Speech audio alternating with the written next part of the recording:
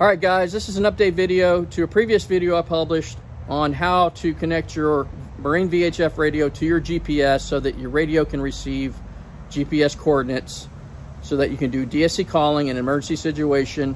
To do that, you need an MMSI number. Most of you probably already know that. I registered for my MMSI number on Boat US. You can do that yourself. There's other videos out there how to do it. It's not that hard, but you need an MMSI number to do DSC calling or emergency calling. So the reason I'm doing an update video is I had issues with my radio where it would lose the GPS coordinates every now and then. It was random. It would work fine. Some days it would work all day, and some days it would just lose the GPS signal randomly. And again, I connected this radio up using 3 wires, and the radio actually has 4 wires, and 1 wire I didn't connect, and that other wire does need to be connected to ground. So I'm going to go through the wiring diagram and configuration. I'll show you that on the bench. That way it's a little more clear. I went ahead and did a little drawing by hand, and I'll break out the books and show you all that stuff. All right, guys, on the bench here, I've got the books. I do want to reiterate that this particular setup, we're talking about an ICOM radio to a Garmin GPS. The model that I have here is a split type of model radio where the actual radio itself goes under the console and the command mic goes up top. This is an ICM 400 BBE, and the Garmin is a ECHOMAP UHD 94 SV. Okay, now I've broken that down here on this little simple piece of paper. So here's the wire diagram that I hand wrote out just to make it easy. So here's your ICOM radio, here's your Garmin GPS, your white talker wire, your positive white talker wire, it goes to the brown listener on the GPS side. And then your yellow listener wire goes to your blue talker wire on the GPS side. And then your brown talker wire and your green listener wires, those are both negative wires. Since there's no other devices on this boat, they're going to go to ground. Same thing with of course, the GPS has a black ground, it goes to ground. So that's how it works. That's the easy button as far as the wire diagram in this particular setup. Again, I want to reiterate, for this particular setup and this particular combination between the ICOM radio and a Garmin GPS. So let's jump on the boat and I'll show you what that looks like. All right, before you guys get started connecting any wires, make sure your radio and GPS are in the off position. Under the console, we have the white wire from the radio going over to the brown wire on the GPS, and then the yellow wire on the radio going over to the blue wire on the GPS. And then I have the green and brown wires on the radio going to a common ground, little wire that I just used to extend over to my ground right there, going up to the black ground terminal block there. And that's sort of that's it. That's what I showed you on the bench as well in that diagram that I wrote out. What I used here to connect these is I used some really cheap little Scotch locks that I got off of Amazon, and these were a little bit small, so I had to trim down the wires to get them in there. And I filled these up, since they didn't come pre-filled with any dielectric grease. I filled them up with dielectric grease, and then I stuck the wires in and crushed the tops. If I had to do it over again, get the red ones, not the orange ones. Red ones are a little bit bigger, for a little bit bigger diameter wire, so that's what I needed, a little bit bigger, but it made it work. So, but yeah, get the red ones, and the 3M ones I think do come already pre-filled with some dielectric grease.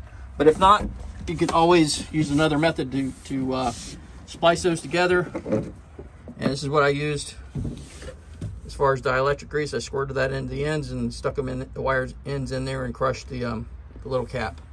And here's the little Scotch locks that I used. So once you're done connecting your wires, jump up top here, turn on your GPS, and your radio should be in the off position still. Go to settings, go to communication, and we're gonna make sure that our serial port is set to NMEA standard, and it is. To do that, just click that, and then when you're done with that set to standard, you're gonna go over here to the setup, NMEA setup, and then you're gonna check, and we're gonna set everything to default to make sure everything's good. We set the default, and then we're gonna turn our radio on.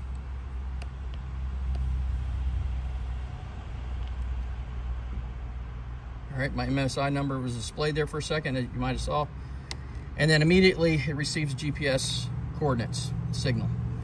To validate everything, to make sure everything's talking properly, you can jump over here to diagnostics and you can see the sentence types that's being used. In this case, it's CD, GGA, and all of the talking that's going on there.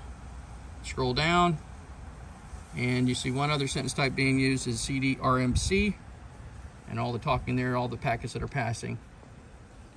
And that's the only two sentence types that are being used. You have the option, you can turn off the other sentence types if you don't want them running, as a way to sort of limit or just sort of clean things up. I'm going to leave mine alone, set as default. If you do want to turn stuff off, you just go to System and you can turn on and off these sentence types here, or you can go to Garmin, also has some sentence types there. I'm just going to leave everything the way it was as default. All right, so the next thing you want to do is do a DSC test call with the Ghost Coast Guard. Real easy to do. Go into the DSC menu, scroll down to test call, hit enter, and then type in the U.S. Coast Guard DSC test call number, which is here, and that's 003669999. Once you got that put in there, hit enter, and then call. And that's going to send a message out to the Coast Guard, and you're going to wait for a response.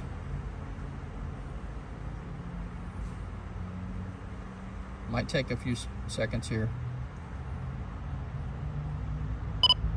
All right, so you received acknowledgement there.